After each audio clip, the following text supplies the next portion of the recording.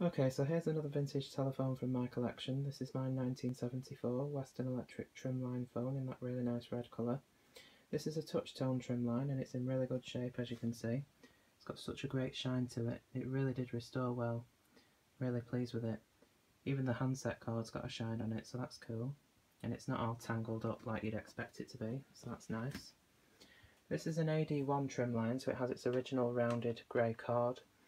AD1 means it has the older style modular plugs, the big fat ones, not the RJ11 type, it's the earlier type. That's both for the handset and the line cord.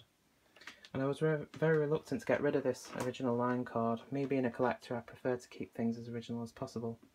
So I decided to keep hold of this line cord and just put a 4-prong plug on the end, because it was just bare wires when I received it.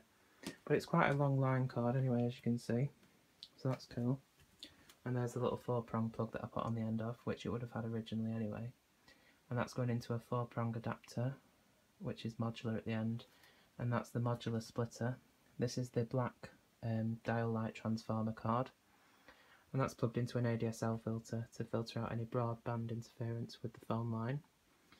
And then it goes into the line there. So anyway, all that said, here it is. As you can see, it's an earlier type push button trimline, so it has the round keys.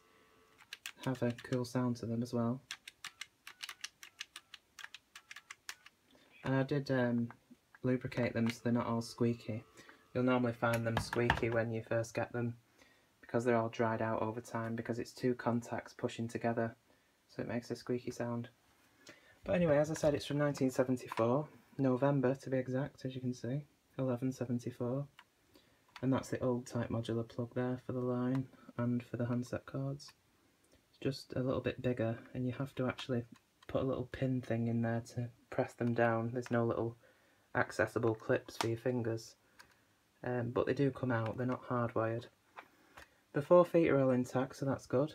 Some nice trimline font there. There's the bell, probably just see that.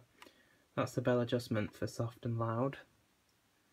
Says there, bell system property not for sale. So that's the underside. I'll show you the handset in more detail. The handset cord's actually quite long, it's probably about 12 feet that.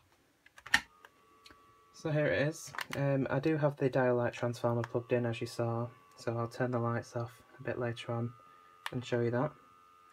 Anyway, I'll show you the tones.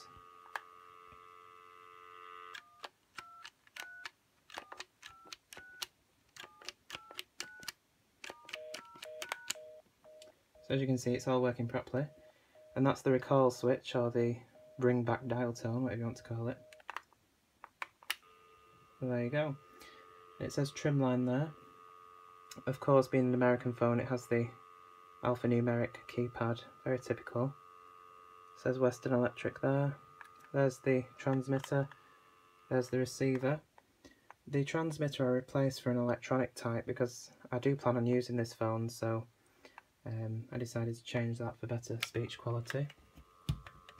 There's the main switch hook there, and it's got a dial card there. That's the British type. As you can see, it says 100 for the operator, 999 emergency. As you can see, the shine on this, it's just in such nice condition. I'm really pleased with it. It really did restore well. It says on the handset there, which way up is it? There we go, bell system property not for sale. Sorry it keeps going out of focus, there's a lot of things to focus on. There we go.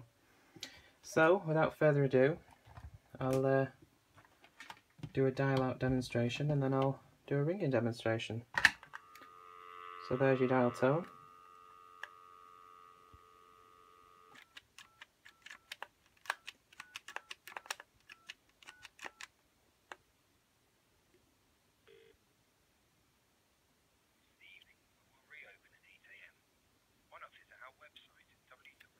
So there you go, and I'll dial this number and it'll be busy.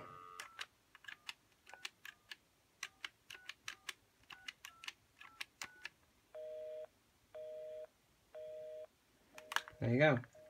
I love the sound of those buttons, there's such a nice sound, it's like a real vintage push sound. I don't know how to describe it, but anyway, I'll ring it for you and you can hear the ringer.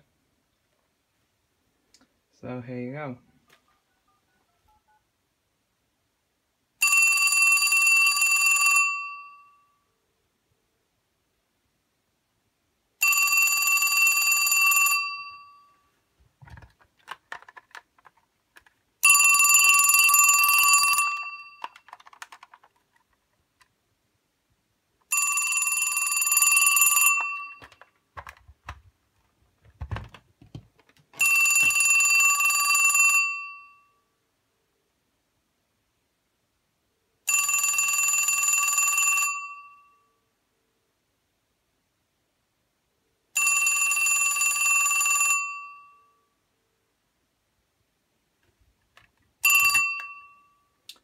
So there you go.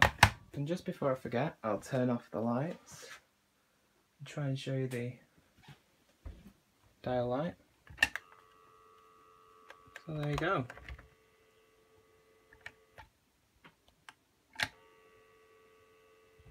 It shows up much brighter in real life. The camera doesn't do it justice. But anyway, there's my 1974 touch tone Western Electric.